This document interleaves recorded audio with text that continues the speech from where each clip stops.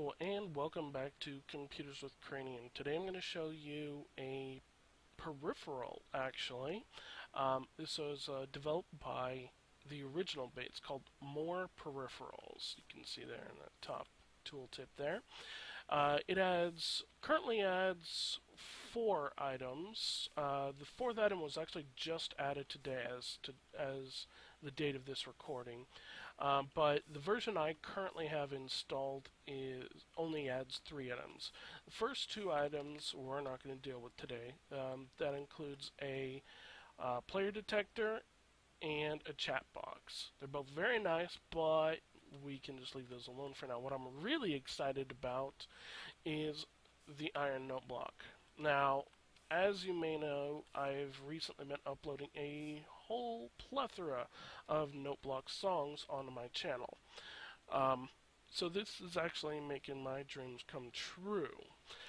What it does is it allows you to control note blocks without having to manually set the item underneath it and right click and change the pitch, and it's just so tedious.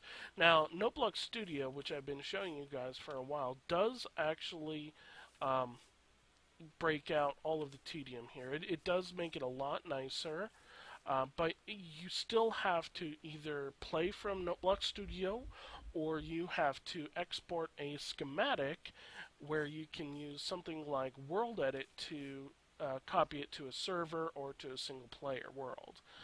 That's not exactly easy or user-friendly. This, on the other hand, is. So what is included with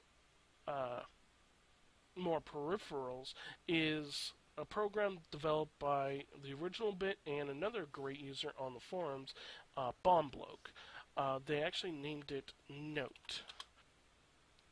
Now, as you can see here, it looks like your standard music player. You got the regular functions like play, next, previous. You can set how it plays. You can either set it to repeat the current song, go to the next song automatically, or play a random mix of your current directory. Normally, when you download this program, it won't come with any songs, but there is a resource pack that you can download on the More Peripherals forum page, which will include several different songs written by me and several other people in the Minecraft community. Although it will be able to play any NoteBlock Studio song. Now, what I'm going to do is I'm actually going to show you how it works. I'm going to go ahead and play Ghostbusters, and I'll show you what it looks like.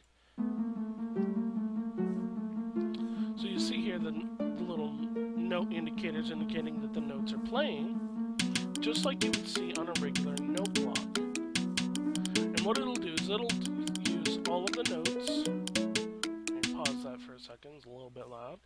What it'll do is it'll play all of the note blocks that are connected, so you can have as many as you want connected, I believe through a wired network if you really wanted to.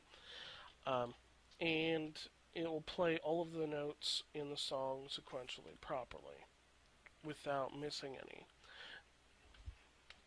Now, by default, the program itself won't come with any songs, but what you can do is you can download a resource pack which includes, let's see, several, I believe it's 6 songs, yes, 6 songs, which come from around the Minecraft community.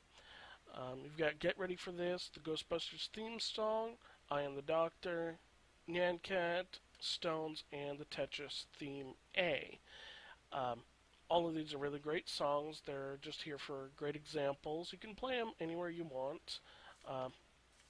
So I would highly recommend installing More Peripherals, and then also, of course, getting the resource pack that includes Note. So with that, I'll go ahead and leave you with some retro gaming.